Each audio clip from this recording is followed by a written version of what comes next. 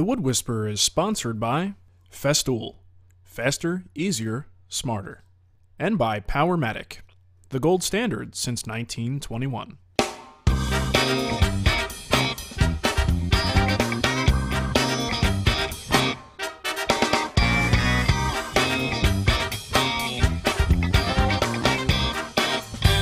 No, it's a pleasure to be in your shop. This is awesome, and I think people are gonna really enjoy seeing an inside peek to a major editor's actual home shop. Is going to be pretty cool. But before we get into all that, I just kind of wanted you to give us. I mean, I know some of this stuff because I read your book, and if anyone hasn't read it, you should. Workbenches. What's the subtitle? Blah, blah, blah, yada, yada, yada. It's blue, bluish gray. The blue one. Buy the blue one. It's a very good book. But as far as your history and how you got where you are now, if you could just give us the 30 to 40 second rundown of your life in 30, 40 seconds, and how you got to the point that you are now working for Pop Woodworking. Yeah. I started off building houses on our family farm with my dad, and we didn't have any electricity on the shop. Wow. On the site, and so it was all hand saws and brace and bit, and really miserable, and I hated it. Yeah. I wanted Santa Claus to bring me a circ saw and a 5-mile long extension cord, Right. But he didn't. And so we built the first house without power, and then we got power after that and built the second one, and that really got me into working with wood. And really right after college, even though I had become a newspaper reporter and I was, chasing fires and chasing ambulances and chasing whatever, I was learning to build furniture at night and building out on the back porch with a circ saw, a jigsaw, all my grandfather's old stuff, and building furniture to fill our house, just like everybody else. And after a few years of being a newspaper reporter, I realized, I really would just love to do this woodworking stuff and find a way to use both my skills. And I only have two.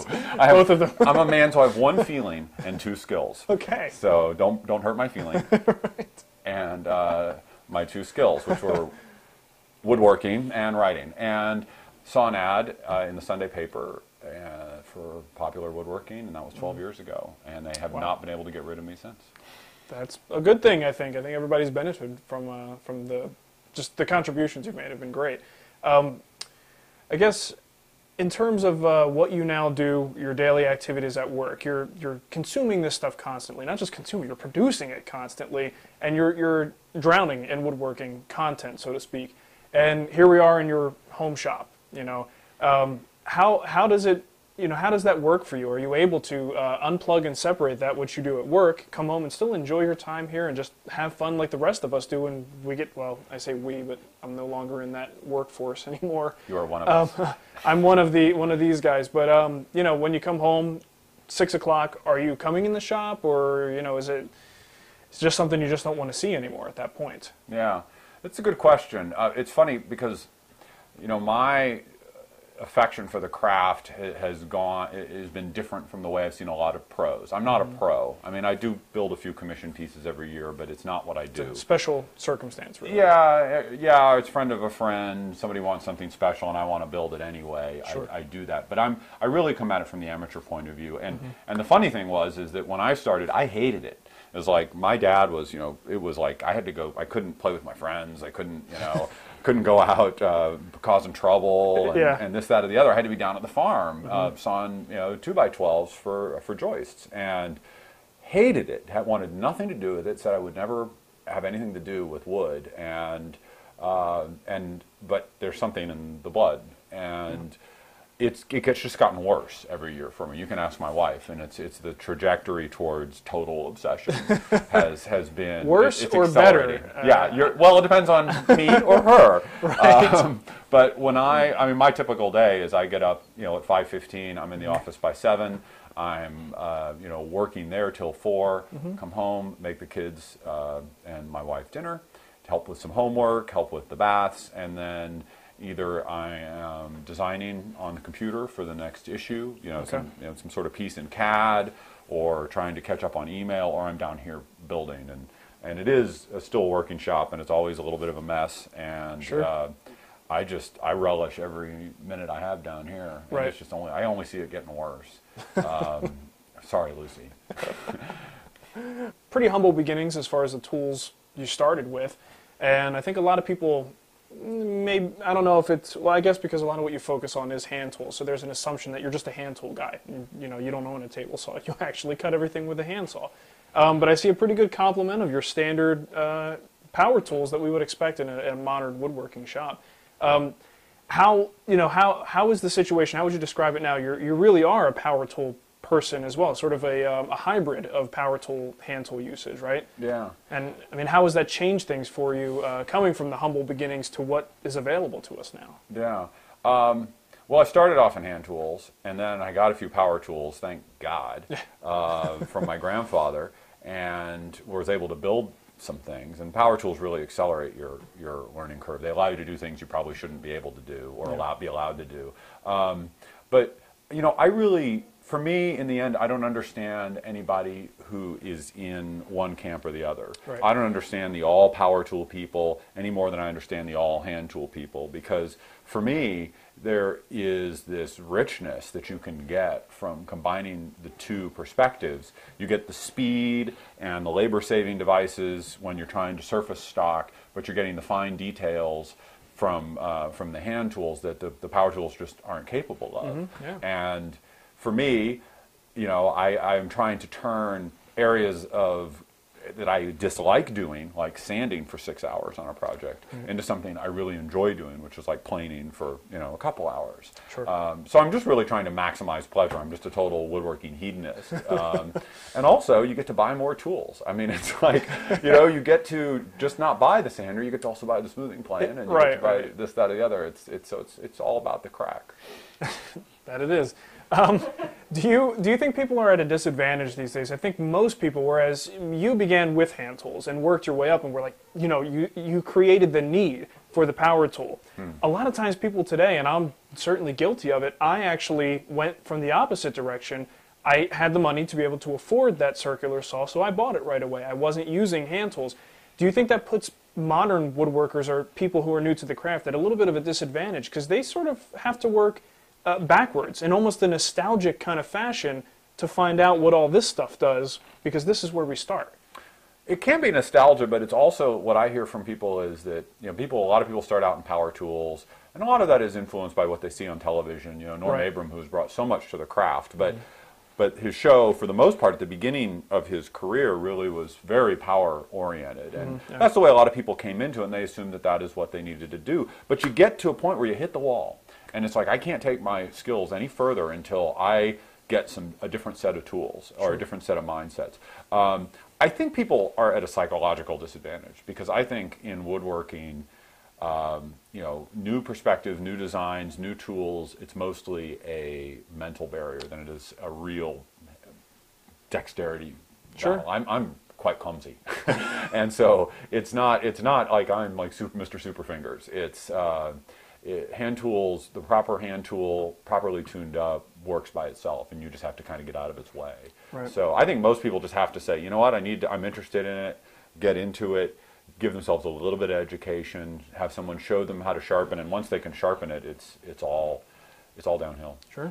I would say in the past year, you've gone from sort of mild-mannered, humble woodworking editor to the Schwarz. That's quite a transition. And why blogging? You seem to be very proactive in the world of blogging, and I think, you know, you sort of set the standard for what a high-quality woodworking blog should look like and what it should do. Where's the fuel behind that? Because sometimes you see in certain old media, they're a little resistant to some of these new things. You guys seem to embrace it. So is this just a personal thing because of your addiction, that it's another way to get it out there? Or is there something else there? Well, there's a couple things. One thing is, when you have new young woodworkers coming into the craft, I want to provide some sort of outlet for them on the internet where they can find a source of information that says, you know what, handwork is okay, and handwork is a perfectly acceptable part of you know, any sort of shop. And so by providing that outlet, I'm hopefully getting some people into it who will not just automatically go the power tool route, but will try to blend both. But really, the blogs, as much as they are a good vehicle for the magazine is that, I'm a professional writer, and I came up in newspapers where I would produce 2, sometimes 3 stories a day. Sure. And so it was really hard for me to go into the magazine world to kind of pinch that off and, to atrophy that, because it's like, I just was trained to write like a demon, and I can't not do it. And so the magazine, there's only like 2 pounds of crap and like 100 pounds of crap that has to go in there. When I have the blog, it's like an outlet for everything. I can be much more freeform about it. I don't have to be as rigid as when I'm writing for the magazine, and also, the readers egg you on. I'm sure you know that. Yeah. Is that, once they get jazzed about it, you feed back on it, and it's just like it's an endless cycle of how much more can you do? Yeah, was that an unexpected side effect of all that? I mean, you make the blog, you put the article there, and next thing you know, now you're almost answering to people in some sense by the things you say, the opinions you express, and the frequency with which you write. It becomes an issue. You're right, it does, and I know you see that too. Yeah. It's comes with the territory, though. It does, but it's a good thing because it means they care. I mean, I didn't know if anybody would read a woodworking blog when we first put it up 3 years ago. Nobody even really in our company knew what a blog was. And now I think we have like 300 of them at our company, and it's really changed. But of course, the thing that really has me worried is that blogging is for old people. It's really sort of the social networking side of things. Yeah. And now I've got to start learning Facebook and MySpace and Twitter and all these other things to really keep up with it. It's tough to keep up with, and we're in the thick of it, and we're months behind some of these things. We're like, everybody knows about this. Why don't we know about this? Where did this come from? We got to do this. Yeah. We're always playing catch up. I think it's just the nature of the beast, unfortunately. I would love to get a little quick tour of the shop, starting with this monster right here, this gorgeous bench. Tell us a little bit about it, and I'm sure people will already recognize it. Yeah, this is the Holtzoffel workbench, which is from an 1875 drawing in an old English book, and it combines a lot of old school cool features like this undercarriage where the front leg is flush to the front edge of the bench top, which allows you to really clamp anything you need here or here. Anywhere you need to go. The top is fairly thick. It's more than 3 inches, so I don't have to have any apron under there, so I can clamp things. Right. But mostly what I really love about this thing is like the big twin screw, is having 24 inches. Hey, I can say that. Having 24 inches between allows me to put a whole case side in there and just dovetail away, and I don't have to come up with some crazy rigging to do that. And this thing just has a grip like a monster. I believe it. I could probably punish my children by putting their hands in there.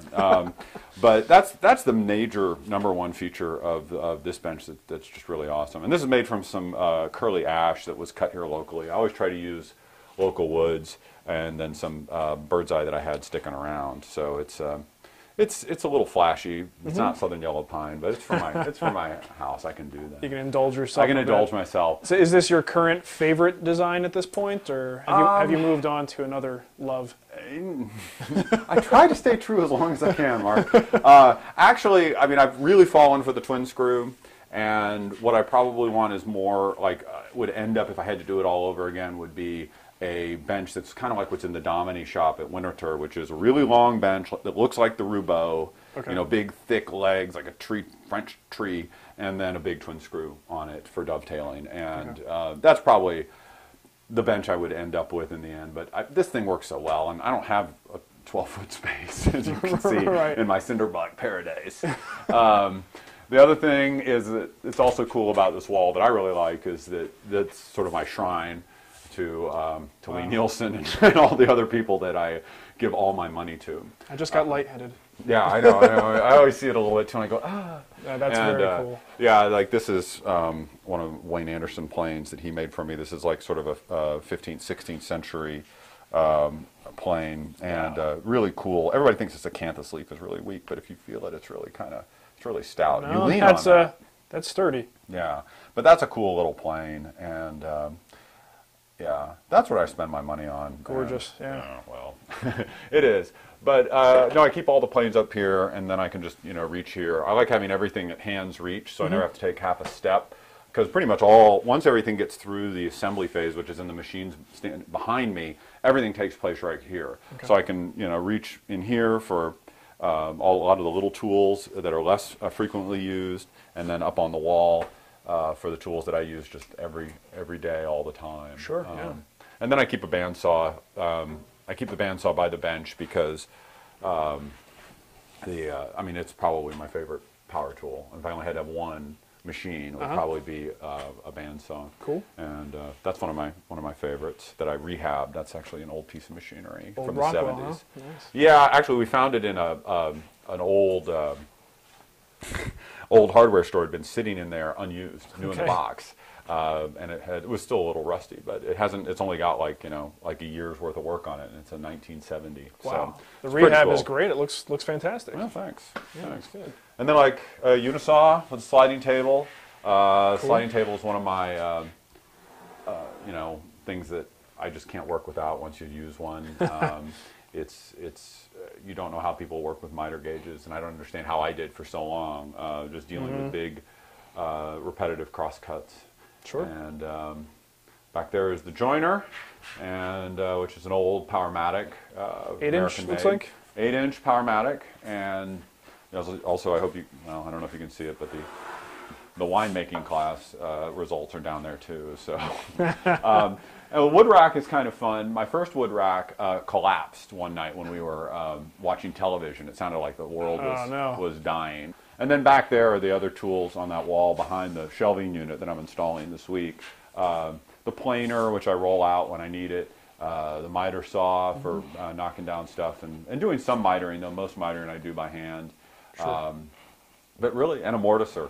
That's the other tool that I'm just like really totally in love with when you're building arts and crafts furniture, like especially indispensable. Yeah, it's kind of like you could hand mortise it, but you're asking for it.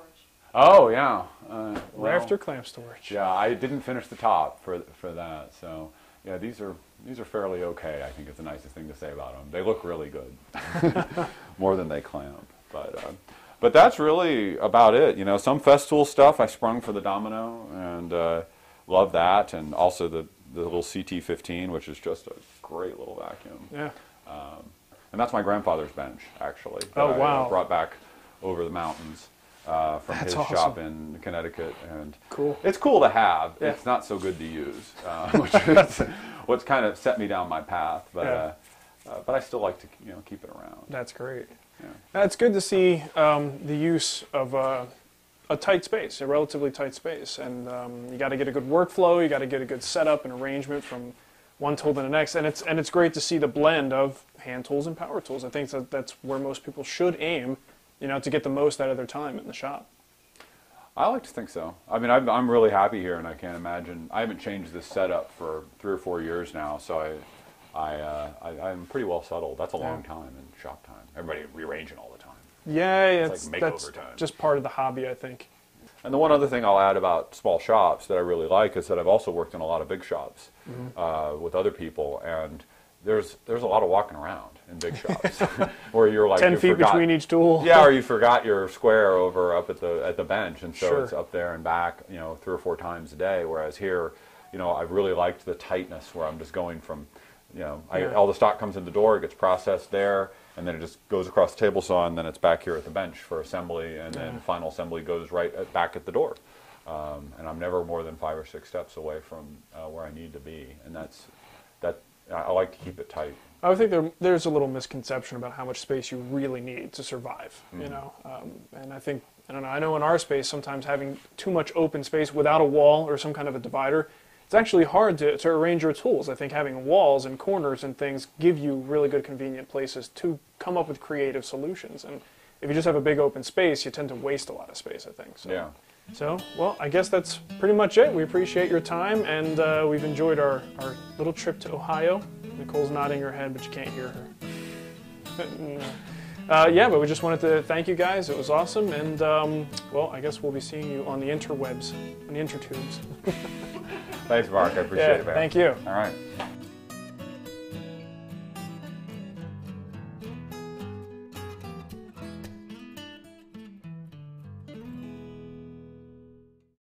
What's it like to have the Wood Whisperer in your shop?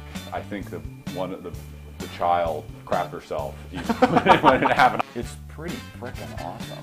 I mean, we've had to keep the people outside at bay, and we're running out of police tape. I almost crapped myself when it happened. It was cacophonous. No, it's what are you gonna do? Yeah, everybody rearrange all the time. We We don't have makeovers. This isn't about me. Yeah. It's about Chris.